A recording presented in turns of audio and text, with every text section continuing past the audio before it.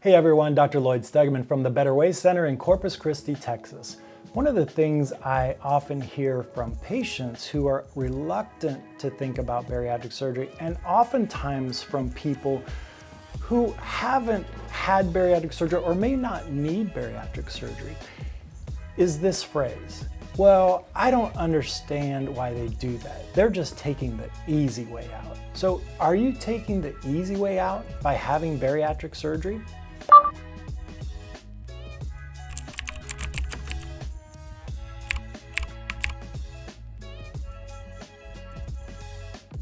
This is one of the things that people say that just really gets under my skin, and it tells me immediately that they know absolutely nothing about bariatric surgery. When we try to lose weight, whether that's medical weight loss or surgical weight loss, we have to fight our body along the way because our bodies are designed to keep our weight stable. When we try to lose weight, we send off a number of alarms in the body and the body tries to get that weight loss to stop. This is why it's so difficult for people to maintain the weight loss if they're able to lose weight on their own. Maybe you've experienced that lose 5, gain 7, lose 10, gain 15, and people diet their way up to the point that they now qualify for a bariatric operation. So let's look at the data. If your BMI is 40 or above, and you want to do a diet on your own, the likelihood of you losing a significant amount of weight, and we use 10% as being significant, and then keeping it off for 1 year, in most studies, is around 1 to 2%. Now, if you had bariatric surgery, depending on which bariatric operation you choose, of course, we would expect you to lose at least 30% of your body weight and keep that off for at least a minimum of 7 years. 70% of people will be able to do that.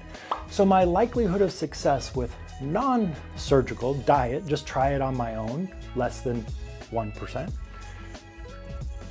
Doing surgery, minimum of 70% success. Now let's take that with a different condition. Because when it comes to obesity, there is so much bias and stigma associated with it that we think it's your fault. It is not about fault, it's about physiology. So let's look at those same numbers with a different condition that's not about fault. So if let's say you needed a knee replaced, and you came to me and I said, well listen, we've got a couple different treatment options for you. Option 1, we've got a really good chance, at least a good 1% chance of making this work for you for a year. But if you want me to do the surgery, I can do a surgery for you, and I've got a 70+% chance of making this work for you for the least 7 years, possibly 20 years. Which one of those are you going to choose? Well, I think all of us are going to choose the 70+% chance of it being successful. Those are the same numbers when we talk about surgical weight loss versus non-surgical weight loss when it comes to simply diet and exercise on your own. So am I taking the easy way out, or am I taking the effective way out for the problem that I have? I would argue you're taking the effective way out. The best treatment option when you're above that BMI of 40, or at least the one that's most likely to be successful long-term, is surgery at that point.